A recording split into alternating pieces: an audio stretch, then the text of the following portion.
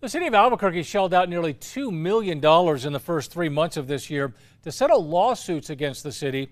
Tonight, a look at some of the biggest cases in the latest report and how much the city agreed to pay. A night of fun at the biopark takes a turn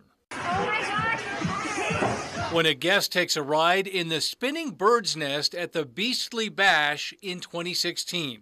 An adults-only event where alcohol was served, Maureen Healy claims that staff encouraged her to get on the carousel even though the ride was geared toward children and signs warned against riding while intoxicated. Healy's attorney when the suit was filed in 2018. She had a huge gash to her head, which required a considerable amount of stitches. She's had memory loss. She's had a lapse in concentration. The city settled with Healy for $60,000. The highest payout in the quarterly report, $450,000 to the family of Richard Garcia, who was hit and killed by a city bus in 2019.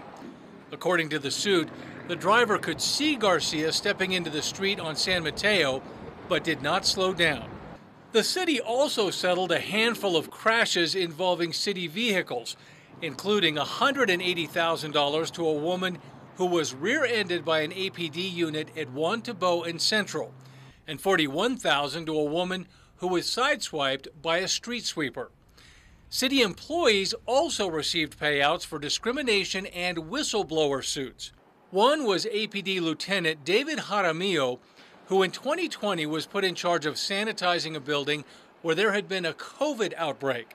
Jaramillo, who has severe asthma, says when he pushed for proper protection to do the job, he was suspended for insubordination and retaliated against when he returned.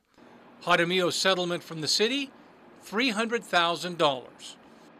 Some of the other settlements were for trip and fall cases on city property, crashes caused by poor road conditions, and disputes over public records requests.